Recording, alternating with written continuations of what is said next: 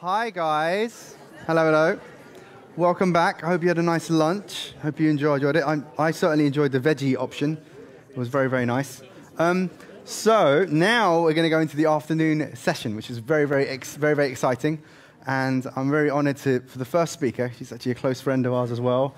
Her name's Alice Tornello, and she's the R&D manager there. And she's going to tell you her family story and her own story as well. But yeah, enjoy.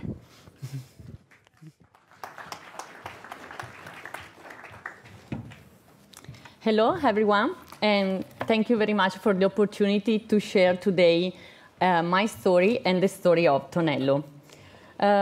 For those who don't know about Tonello, for 40 years we have been producing garment finishing technology, completely made in Italy, today as yesterday. And we cover the entire range of garment finishing, so from laser to washing machine to dyeing machines, all the technology to treat garment. But later we will speak about more in details about what we are making and to, let's say, to create this magical process and in an ethical way. Today I'm happy to share with you a small part of my personal story and how it all began for me. I will be talking about love, people, and courage. These are the three important words highlighted and continues to highlight my story. The first word is love. I still remember the powerful of iron when I passed through the assembling department. The pizza that we ate between the washing machine on Sunday at noon. And the face of our worker, the same face that I still see today after 25, 30 years. This is a love story. And this job found me. I was lucky to immediately feel the emotion that has bound me to work in a family business. While I was still in the school, I remember spending my summer scraping jeans and learning how to use the first laser. Everything was taking shape, piece by piece. Yes, because in order to create the perfect technology, we need to understand the process perfectly. Then I remember after the university, I told to my father, okay, I'm ready, I want to work. And he told me, there is an amazing job as a receptionist. So, as you can imagine, it was not so easy in the beginning, but it's where I discovered my second word, people. Everyone, every person in the company, fortunately, taught me something, and they continue to do. A company is made up of a people who can make the difference. An important moment for me, it was when I started to work in the R&D department, when I started to take care of this part of the company. And from here, I would like to let's say, explain a little bit about the story of the technology of garment finishing. So, as you can see, there is a huge revolution, the evolution of machines, starting from the first one in the 1975, the first garment dye machines, and arriving today to the sustainable technology that we will see more in details later. So, to better understand the present, let's see about a little bit about the past, the evolution, the technology. So, an example is in the 70s, the boom of stonewash. So, the first front-loading machines for stonewash. After that, an escalation of innovation from the first eco-spray robot, for example, so robot to spray chemicals in the 1980s. And after that, the brush robot to replace in automatic way the manual brush. Revolutionary, perhaps too revolutionary for that time, it was the first laser machines. In the beginning, it was a great success, but after that, the brands, especially the Italian one, were not ready to accept an effect that was not really natural. Today, the technology are quite different, and we will see. When it comes to dyeing, on the other hand, there is a jet system and batik. Jet system is a technology to reduce liquoration. But what is liquoration? By definition, is the volume of water expressed in liter necessary to treat each kilograms of garment. And with the jet system, we can reduce up to 50% the quantity of water. In 2004, we launched Batik, the first nebulization system, to create an uneven colored fashion effect on garment.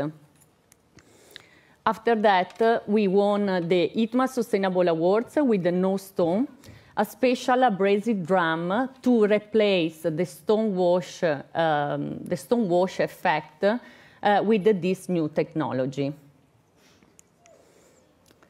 Then, a very important breakthrough innovation in responsible technology is the all-in-one system. What is all-in-one system? It's a washing machine able to treat with all the sustainable technology. So, eco-free 2, ozone in water and in air, no stone to replace the stone wash effect, up to reduce the liquoration, the quantity of water. An example is during the rinses, and core, the new nebulization system. Today also we add to our range Wake. Wake is a special kit to dye with the organic raw material. It's a great story, and our customer love it, and as you can imagine, I love it too. So the third word in my story is courage. Courage because it's an approach that we cannot forget when we are working on innovation, especially if the innovations are quite revolutionary, and especially when the time are not quite ripe. If you remember, with the first laser, for example. Courage because sometimes transparency has less impact than a pretty but not completely true marketing story. Don't lack the courage to fully understand how things are, and don't lack the desire to explore the unexplored. So let's now switch to something more educational. So I would like to share with you today some data. As you can see, the lifetime of a pair of jeans, and you saw this morning because our friend Miguel showed the same, quite a similar slide. There are many steps during the lifetime of a pair of jeans. So from cotton cultivation arriving to the final consumer, and finishing are just one step of this long process.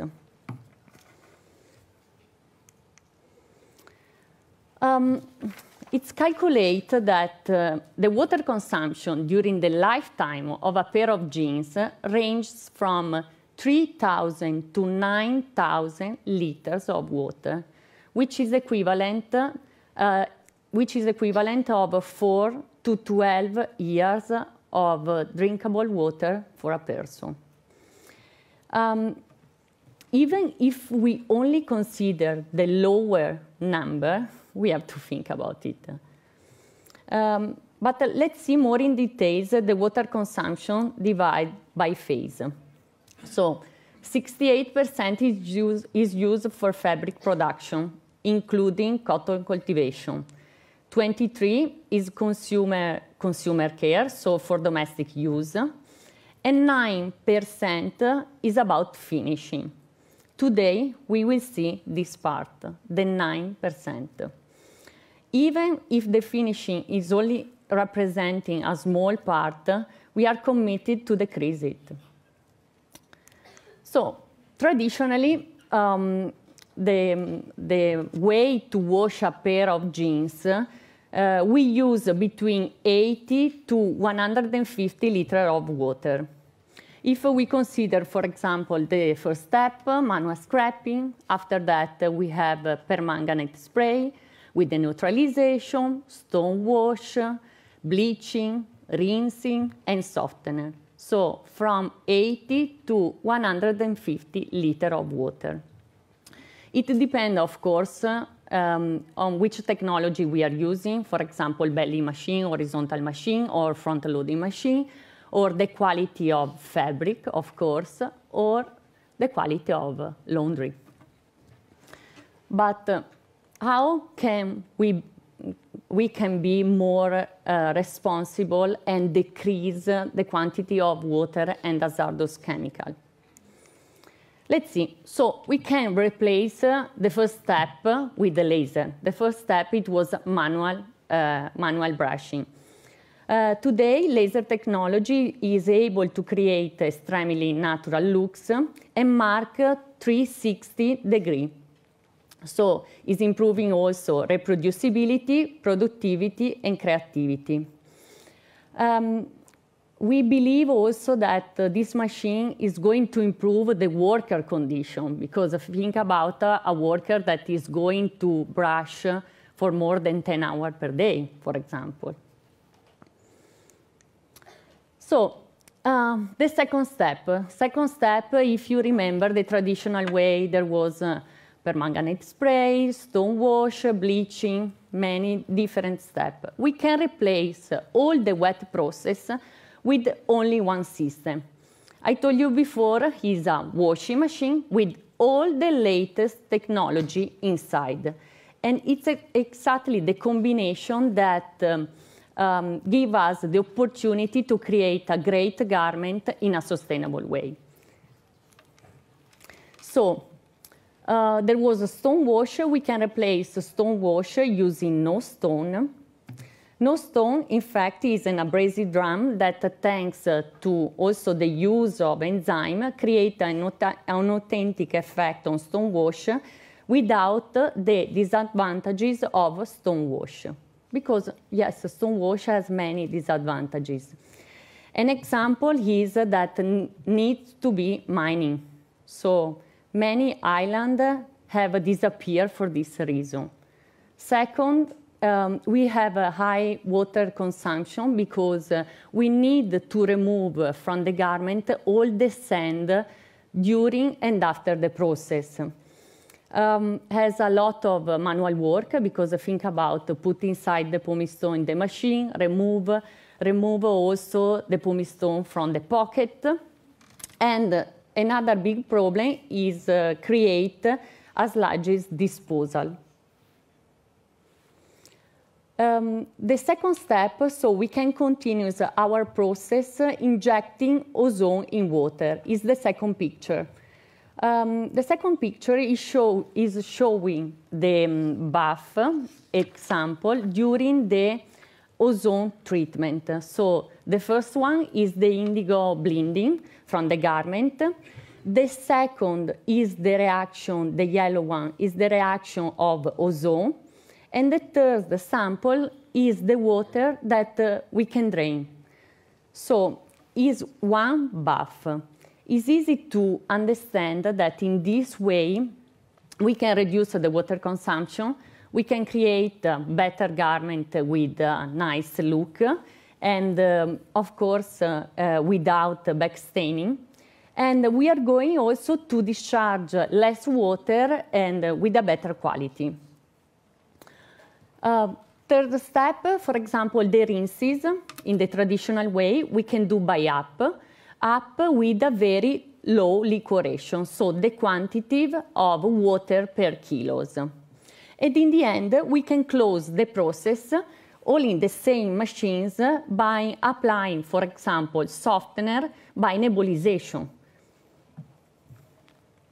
So I don't know if you remember the quantity of water needed in the traditional way to treat a pair of jeans. It was between 80 to 150 liters. Today, with the latest sustainable technology, as you can see, we can really reduce the water consumption, and we can treat a nice garment with a great look with just 6.75 liters. And what about the data? So how we calculate? So we create today, and I'm really happy to share with you, a special software. The name is Metro, where the software that is able to pull out from the machines the data. So it's going to read the reality, the real water, energy, steam consumption of every single pair of jeans without human manipulation. I would like to show you now a video to summarize a little bit the sustainable process and how we can make it. I think he's here. Yes.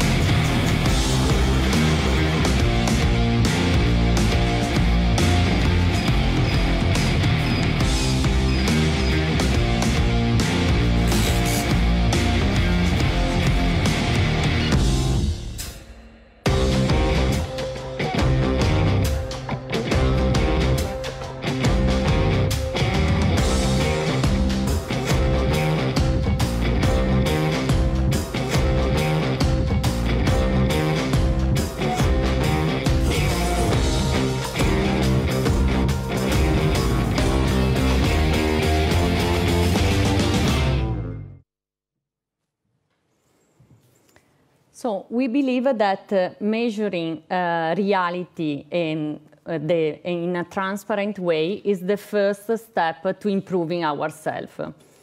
Is what we are doing in our R&D department and creative area that is now available to our customer, to our brand, to designer, and thanks also to high-level collaboration that are supporting us in this journey. So 2 years ago, when I was invited to another Transformers conference, Women in the Indigo Universe, I chose the title Positive Contamination. But on that time, as a good Italian, I didn't know that contamination was an uncountable word. So today, this is my message, and maybe without S, that I would like to share with you. Love for our work, people that want to improve the present while shaping the future with the courage and without forgetting what we have been done until now. And so this is my wish, positive contamination. Thank you.